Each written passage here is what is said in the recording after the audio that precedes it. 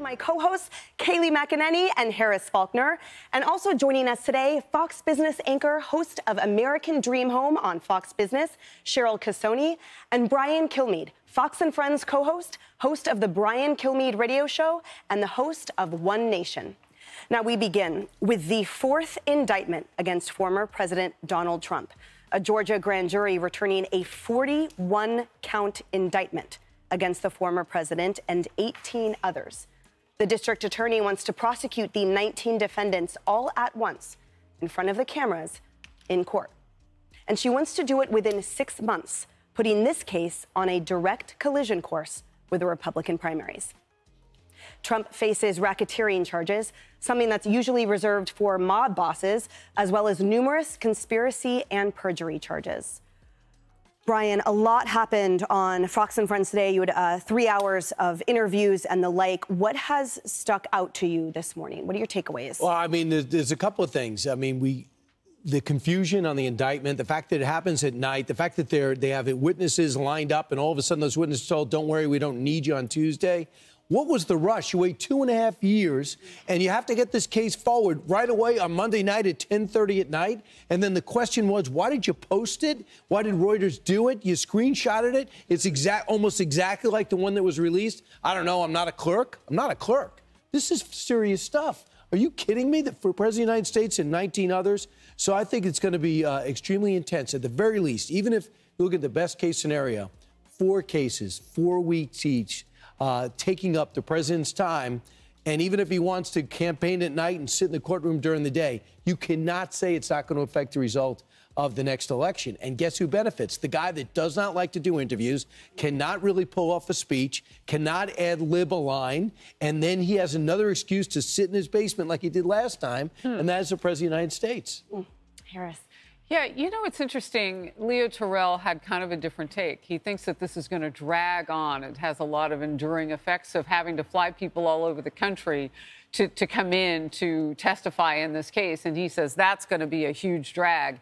And it's such a big ask to do 18 others outside of the man facing 13 of those 41 Just in Georgia. charges. Yeah. Just in Georgia. So, you know, when you look at that, that goes beyond the 2024 election.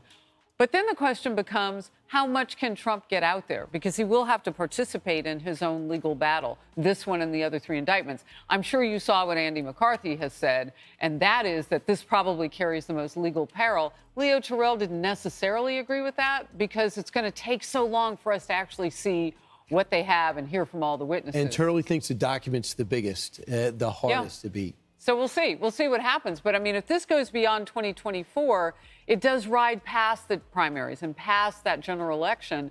So I don't know if it interferes with it. We just don't know yet.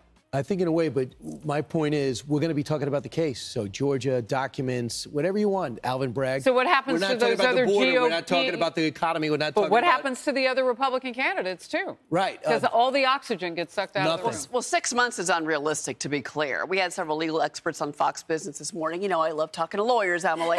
And they all said this is insane. There's no way with the size and scope of the case that 6 months is going to happen. So that's first and foremost. So we're talking 2024. The other is that they all said that, look, the reason that there's so many defendants alongside the former president is because their hope is they're going to get one of them to flip on President Trump.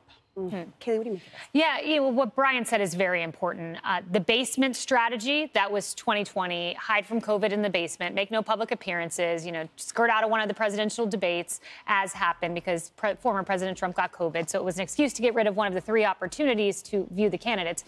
The indictment strategy is the basement strategy. They're the same thing.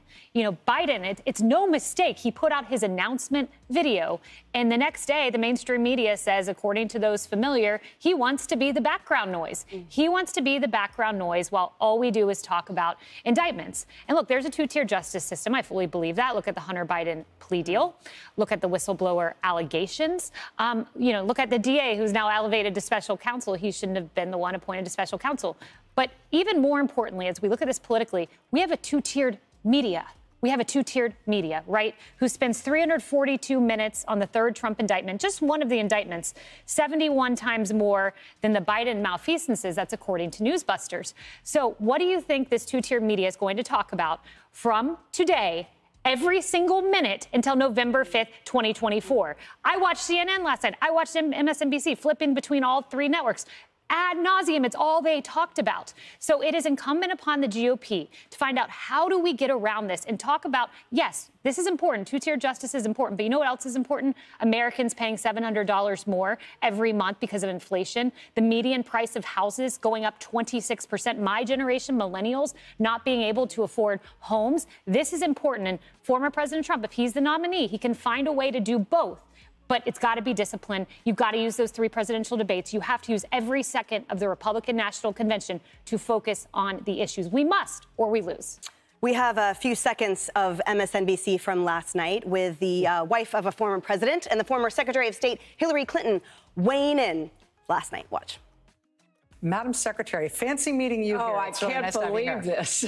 Yeah, this is not the circumstances in which I expected to be talking to you. Nor me, Rachel. It's always good to talk to you, but honestly, I didn't think that it would be under these circumstances. Yet another set of indictments. I don't feel any satisfaction. I feel great, just great, profound sadness that we have a former president who has been indicted for so many charges that went right to the heart of whether or not our democracy would survive.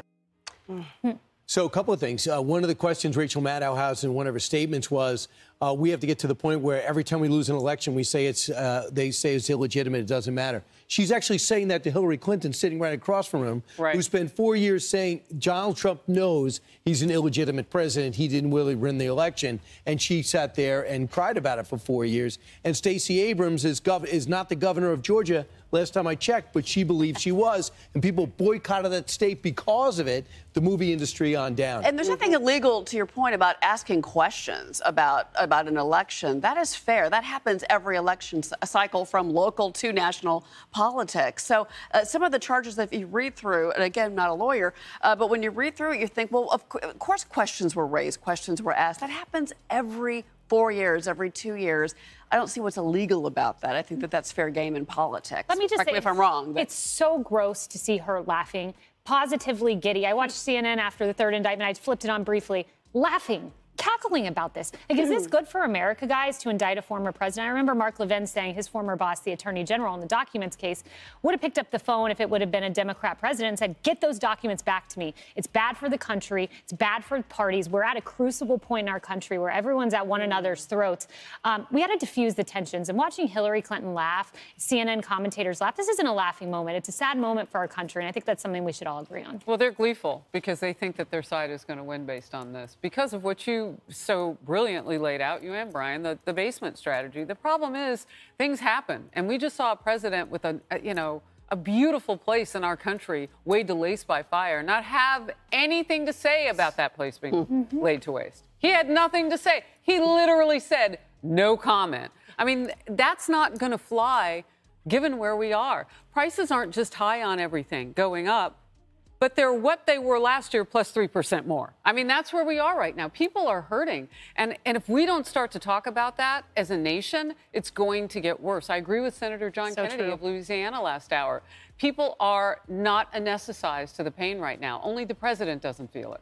Hey everyone, I'm Emily Campagno. Catch me and my co-hosts Harris Faulkner and Kaylee McEnany on Outnumbered every weekday at 12 p.m. Eastern, or set your DVR. Also, don't forget to subscribe to the Fox News YouTube page.